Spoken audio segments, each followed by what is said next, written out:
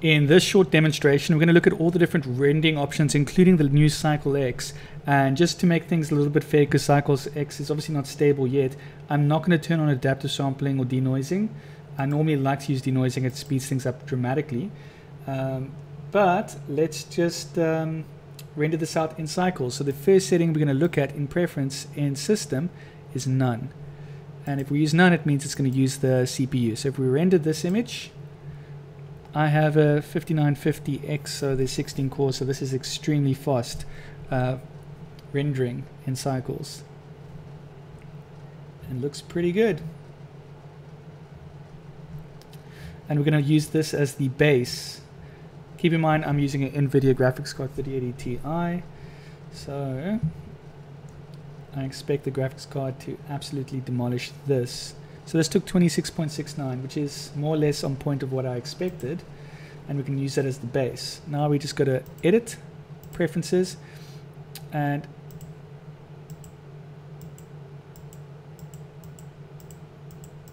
we're going to Edit, Preferences, CUDA.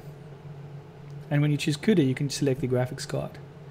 OpenCL is for AMD, but AMD is not as good as CUDA, even though it's supported quite well. CUDA is way better than AMD, than OpenCL. So now we're going to try this. Render image. So 26.69 is what it needs to beat. And I expect this to be one of the better results. The image, in my opinion, already looks better. And that took 10.34 seconds, which is pretty good going. And before I mess with anything else here, let's quickly change it to, if you have a GPU that supported OPTIX, let's try OPTIX. And render image. This is supposed to use AI apparently, but for whatever reason in this specific image it just can't beat CUDA, which I find quite interesting. I'm not too sure why. Oh, it did. 9.86. It beat it this time. But in my other stuff, it completely smashes it. It beats it by more than half. So that was 9.86. Now with OPTIX selected, I'm going to use a denoiser in the render settings called OPTIX. And let's render the image again to see if it's faster than 9.86. Nope. Whenever you use a denoiser, I guess it slows it down a little bit. 11.2 with a denoiser, not bad. So in short, 9.86 was the fastest we got before we used any. I'm not going to use this as a reference. And is there any other option that we have here? No, that's about it. Okay, cool. And everything's just on the standard settings. Now I'm going to show you how to download Cycles X, which is an experiment at the moment.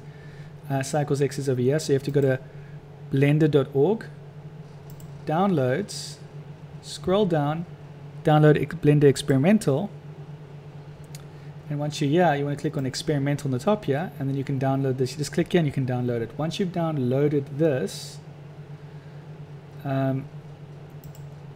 you should be able to open up Blender that has Blender X. And let me just close this quickly. Don't save. I'm going to quickly open this. Desktop. And we're looking for Blender Cycles X. Hold on, that's the, I've already extracted this Blender Cycles X. So let's open this up. So this is apparently the big boy. So we're going to go File, Open, and we're going to use the same snowman. And off the bat, before we do anything, let's just render what we have in the scene. So Cycles X basically is a different model. It doesn't go for each individual tile. It takes the whole thing and just slowly but surely smooths it out, so you get a better picture of what's going on. It's a completely different process. It doesn't mean it's faster. Like this one took, well, it's still going. I think it will be faster in the future, but definitely gives you a clearer picture faster, but this is taking much longer. So maybe Cycles X at this stage isn't everything people think it is. We're 30 seconds in.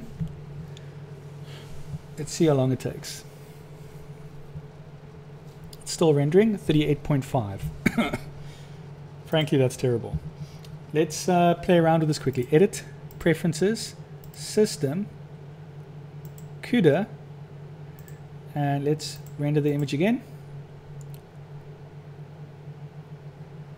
3.7, 4.77, 5.74, 6.79.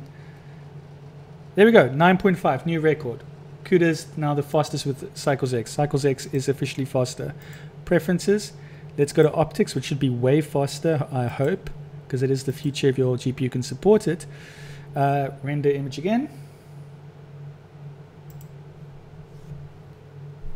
And denoising is set on. Maybe if I turn denoising off, it'll be even faster. 6.35 seconds. Wow, that is crazy fast. Let's turn off denoising, any form of denoising, and let's just 6.35. Will this be faster than that? 4.27 seconds. This is Cycles X. There you have it. It's official. You can render this image in 4.27 seconds. Anyways, I hope you enjoyed this tutorial about the difference between different ways to render and how to speed up your render and the future of Blender. It's looking promising actually with Cycles X. That's the first time I've used it. Cool, man. Please don't forget to like and subscribe, and I'll see you in the next tutorial.